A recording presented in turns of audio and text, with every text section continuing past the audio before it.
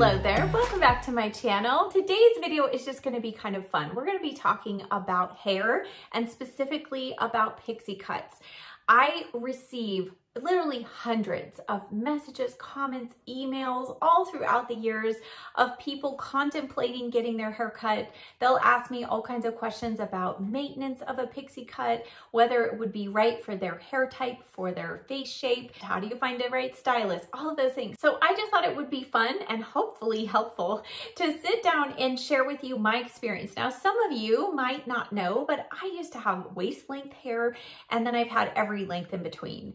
I had the bob style, I had chin length, I had past the shoulders. For most of my life, I've had long hair. So I feel like I can speak pretty well to the various lengths of hair, what's involved versus what my experience has been having a pixie cut, and then just give you some various options because my hair has not always been this short and it has been shorter. So I hope that you'll find this video helpful and fun. If you're new here, hit that subscribe button. Now let's get started. So the first thing that I personally had to get over, and I know a lot of you are thinking about when the very first question is, what if I hate it? What if it's too short and I don't like it? Guess what? It'll grow back. So I just feel like, over my 46 years of life, what's a couple months with maybe a super short haircut?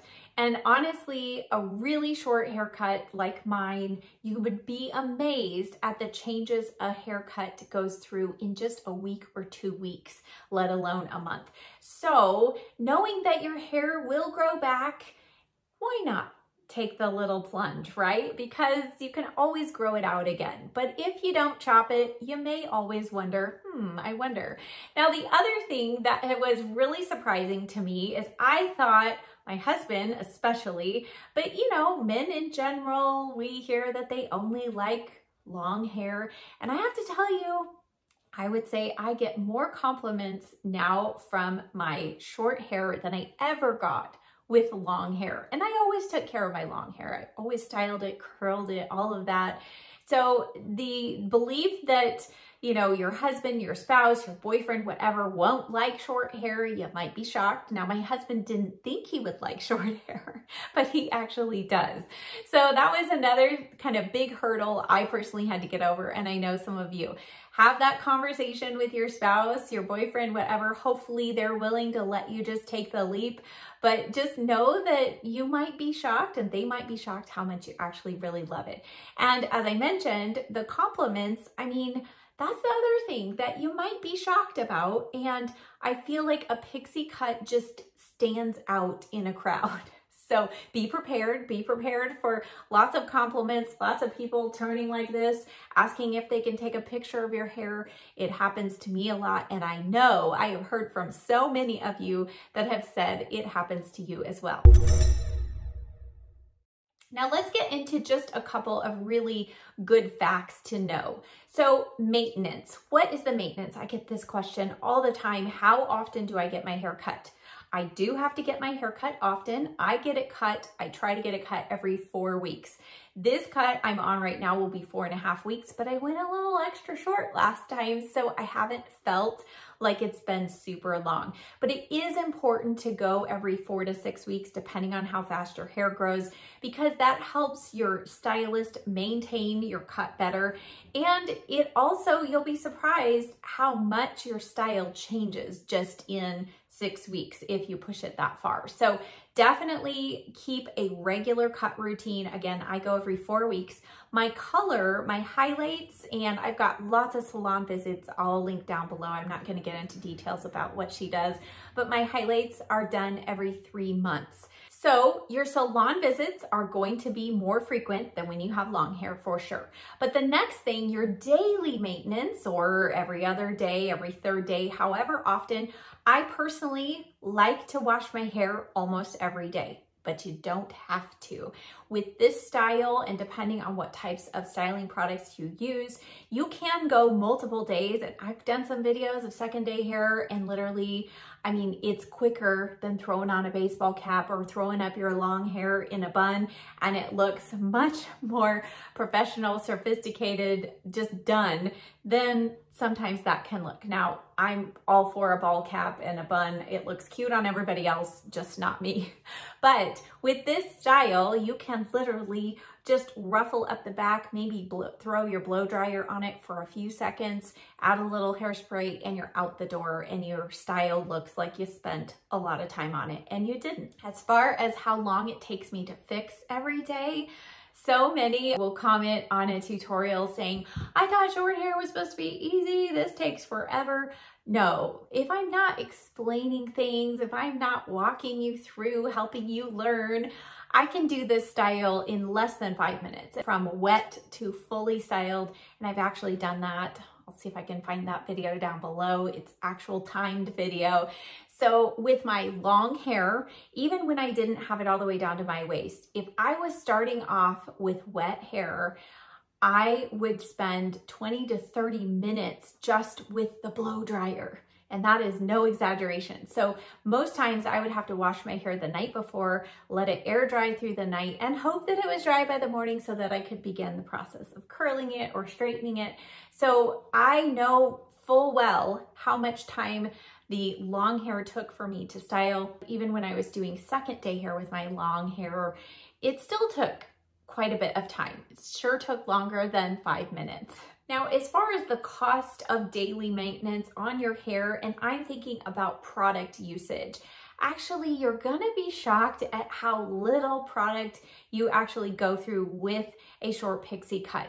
With my longer hair, even though I had less frequent visits to the salon, I was still spending a lot more money on styling products, especially shampoo and conditioner.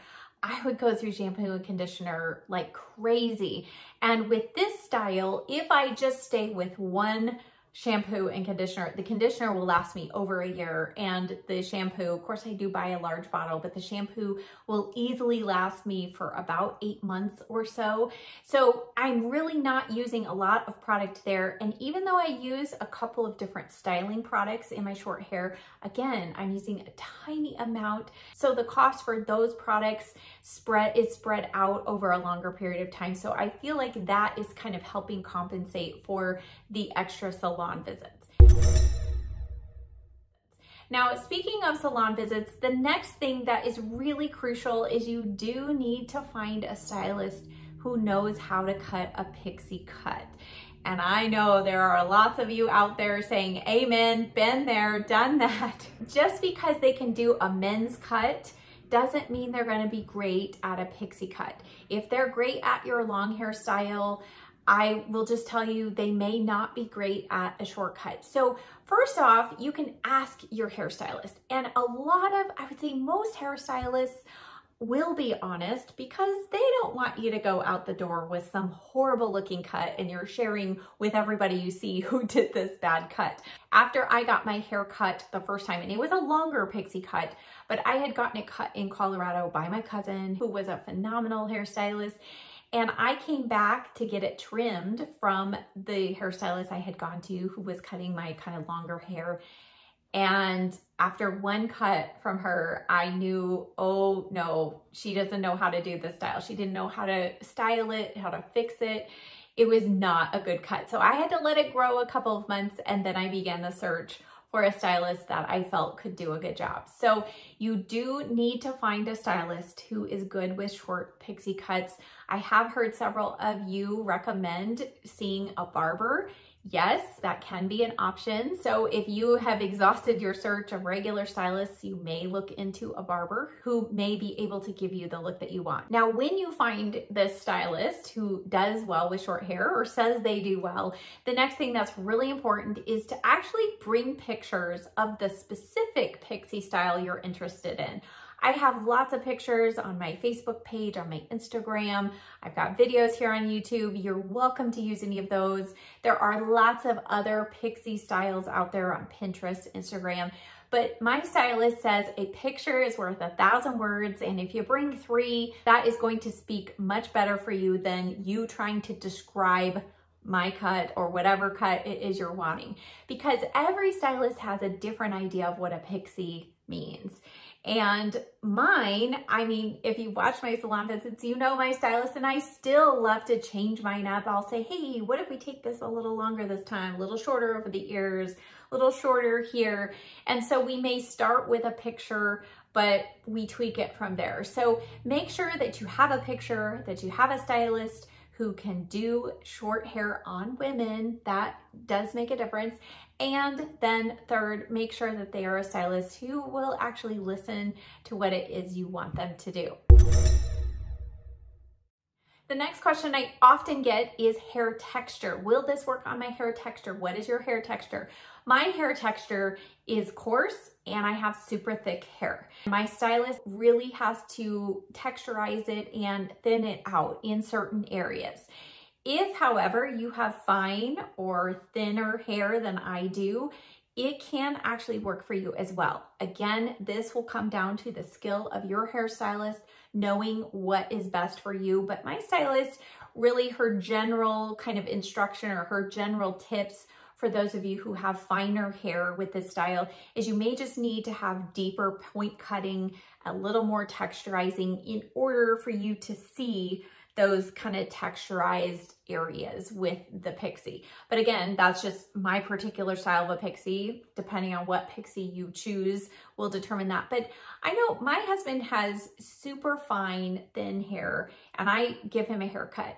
And it's always amazing to me when I give him his cut that it actually looks thicker when it's shorter because the hair, it has more lift. It's not weighed down as much. So that's just a little thing to think about. If you've been worried about your thinner, finer hair, you may be surprised that a shorter Pixie cut can actually make you look like you have more hair.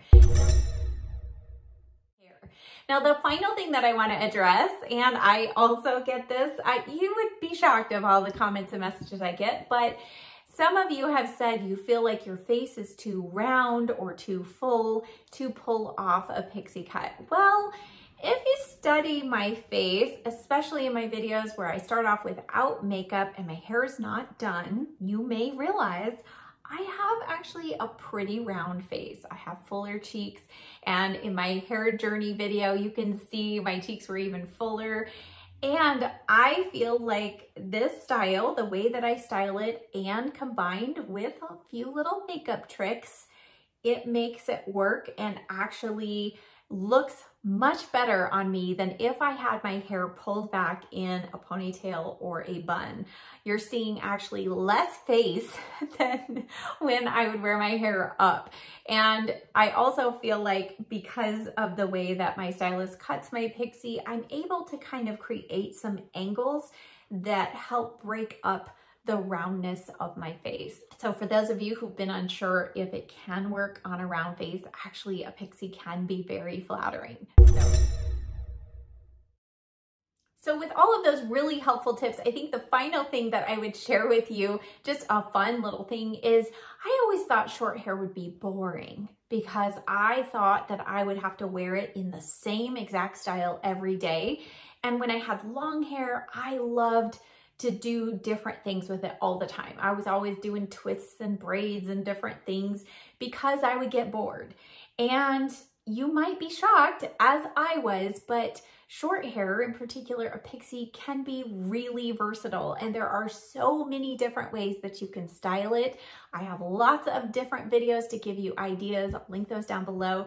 So I hope that this video was helpful and fun. If you have been on the fence of whether to chop your hair off and get a Pixie or grow out your Pixie, hopefully the information that I have shared here has been helpful to you. Thank you so much for watching. Check the description box for links of all of those videos I mentioned, and I'll see you next time. Bye.